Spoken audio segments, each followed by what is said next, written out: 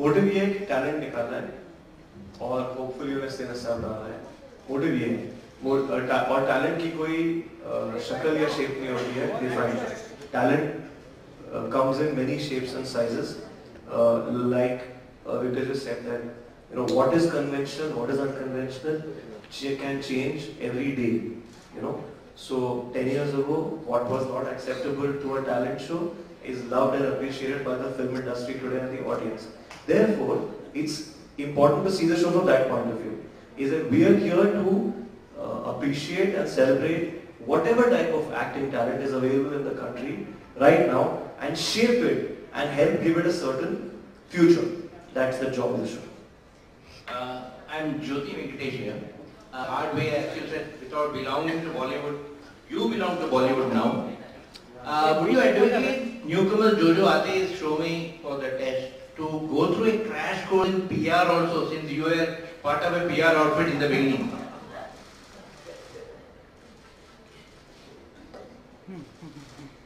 Oh God. नहीं, I would not advise them that. In fact, now जब मैं अपने आप को देखती हूँ तो मुझे ऐसा लगता है यार क्या मैं बैंकिंग और फाइनेंस इतने साल करती रही, शायद मुझे फिल्म्स पढ़नी चाहिए थी। बट मैं ये भी बोलती हूँ कि एक्चुअली एक्टर बनने का कोई रूल नहीं है। आप एक डीजे हो सकते हैं और आप एक्टर बन सकते हैं, आप सिंगर हो सकते हैं, आप एक्टर बन सकते हैं, आप एक बैंकर हो सकते हैं आप। तो आई डोंट थिंक कोई रूल बुक है। और मैं तो ये एपिसोड शूट कर चुकी हूँ और मैंने देखा कि कैसे कैसे सेक्टर्स से लोग आ रहे थे ऑडिशन करने एंड उनसे कुछ फर्क ही नहीं पड़ रहा। कोई स्कूटर मैकेनिक था, कोई स्टूडेंट था, कोई हाउसवाइफ थी जिनका अभी बच्चा हुआ है, एक तो आपने देखा रोबोटिक प्रोफेसर थे। ये सब लोग इतने तरह के सेक्टर से आए कि उनकी एक्टिंग में कोई फर्क नहीं पड़ा। तो मैं तो उनको यही कहूंगी पीआर वीआर सब छोड़ो, ऑडिशन करना शुरू करो, कभी तो चांस लग ही जाएगा। Naveen, congratulations. And in fact, for the audience, I would like to inform that उस टाइम सर्वराजा के अलावा a brilliant actress in Marathi was emerged from this show, Amrita Kanvilkar. Yes. वो top की Marathi actress है. As a matter of fact, from the entire batch of 2004, all the top 10 from 2004 have been absorbed in television, regional films and modeling. Because at that time, Bollywood had not opened its doors to newer faces with the way it is doing today. So there was a very good talent pool available, they were groomed well, and a lot of the leading television actors, models and regional film stars have actually come from the 2004 pool of Cinestars Ki Coach. And in spite of that, why this was not continued year after year? So that's a question that I cannot answer because that's a question that my predecessors have to answer. But I can just tell you that we are here now, we are doing this, and let's be happy about it.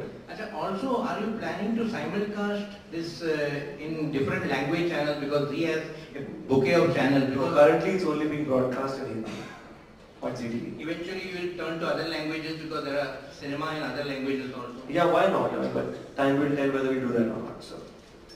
And Ayushman, what exactly will you advise? 5 minutes of the open forum, so I would request anybody else who wants to do it in the open forum to please raise your hands, and we'll have to stick to a number of people.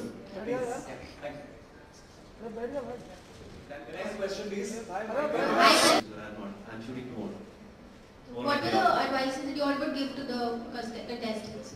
मैंने उनको यही कहा था कि I mean, see, whether a contestant is good or not, I think the main decisions I was leaving to the senior judges, which is Victor sir and Sonali.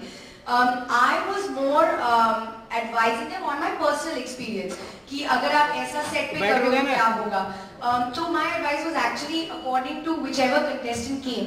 But overall, I think if the contestant is good, then I would say, okay, stick to this, really make time out for this, and run after it, because that's what I did in my life. And if the judges feel that no, you do not have a future in films, then please do not leave your current jobs or घर वर छोड़ के मत आ जाना, ऐसा कुछ मत कर देना. So we were giving very real advice, is what I think.